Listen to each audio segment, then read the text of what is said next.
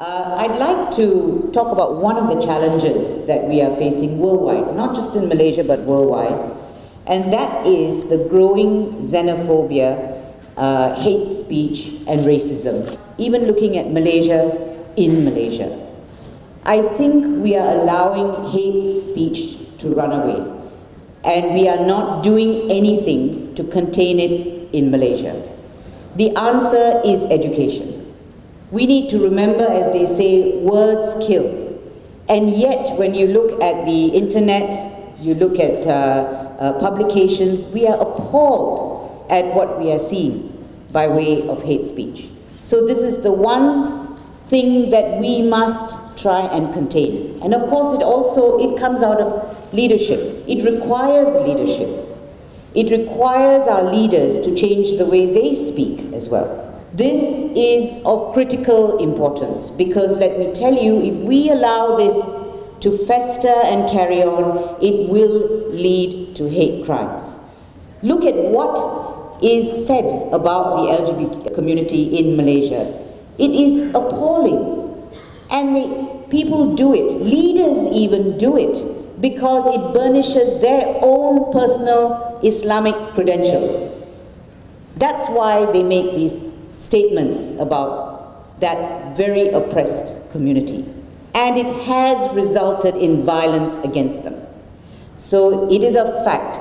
Hate speech leads to hate crime. And this is something we can all do something about.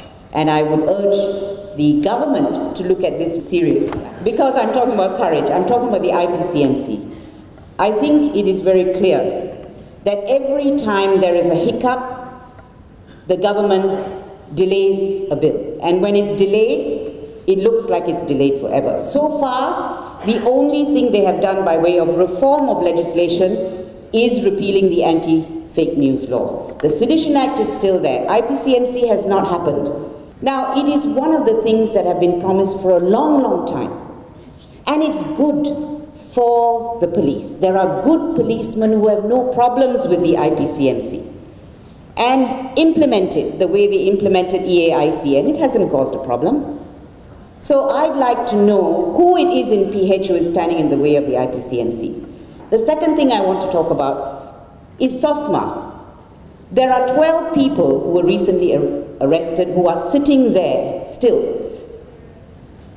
not knowing when they are going to face charges. And in fact, I went to see 5 of them. And they asked me, and they said, "We fought so hard to bring this new government in, and now we are sitting under SOSMA. How is that happening?" I couldn't answer their question.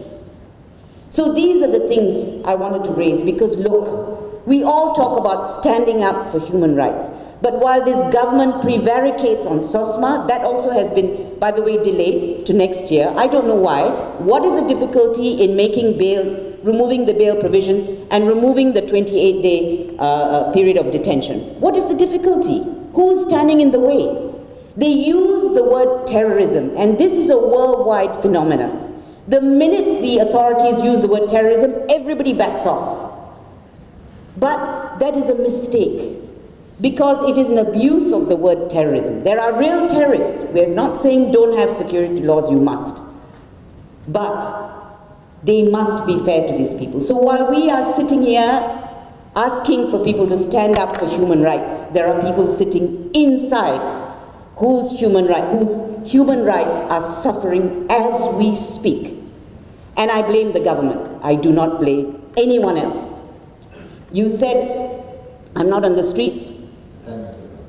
That may have to happen. That may have to happen. We may have to take to the streets if this government doesn't show the courage to do the right thing for human rights. Thank you very much. Thank you.